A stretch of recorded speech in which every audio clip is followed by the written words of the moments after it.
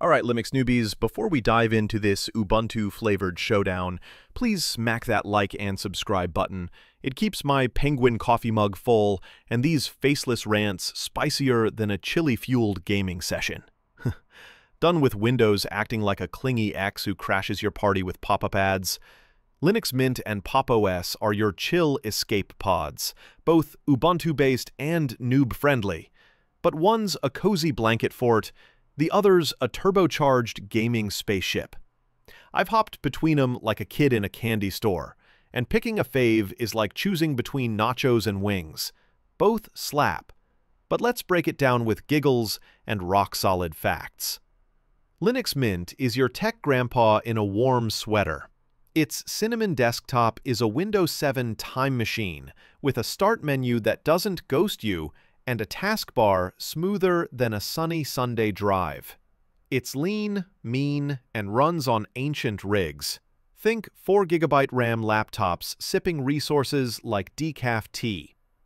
No snap bloat, they ditched it for flat packs, and the update manager's your personal IT therapist, guiding you through upgrades without a meltdown. Perfect for office warriors, students, or resurrecting that dusty Dell from 2010.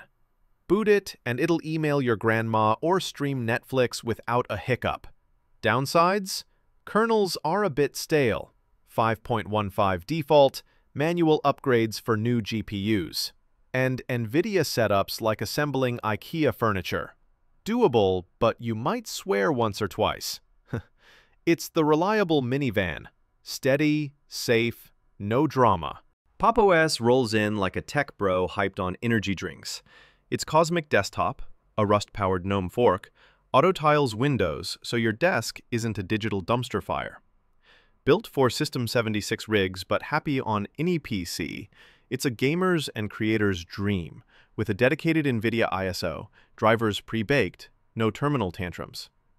Fresher kernels, 6.8+, Proton for Steam epics, and hybrid graphics support make it a beast for gaming or video editing.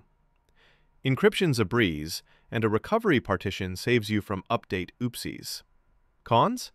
It's a bit hungrier. 4GB RAM rigs will wheeze, and GNOME's extension quirks can feel like a drunk cousin crashing your party. It's a sports car, fast, flashy, but needs a firm hand. Head-to-head, Mint's your go-to for Windows refugees craving familiarity and bulletproof daily driving. Set it, forget it, done. Pop_OS flexes for gamers, coders, or anyone with modern hardware and a need for speed. Mint for stability, Pop for power. Dual boot 'em and tell Microsoft to take a hike. What's your vibe? Drop it below. Thank you for sticking till the end. Please like and subscribe for more distro drama.